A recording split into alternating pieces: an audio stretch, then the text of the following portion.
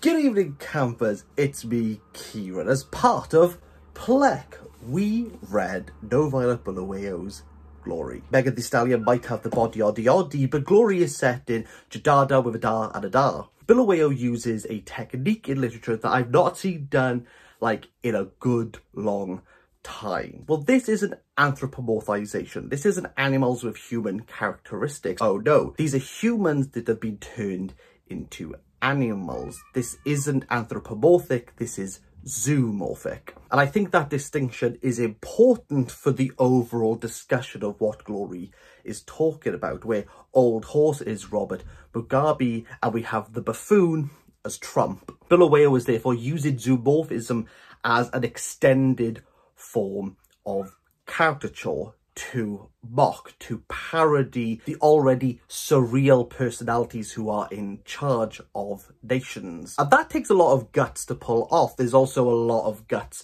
within this, but you know, no guts, no glory. Did this work for me? Well, oh, I've just got a Discord message, 2 secs.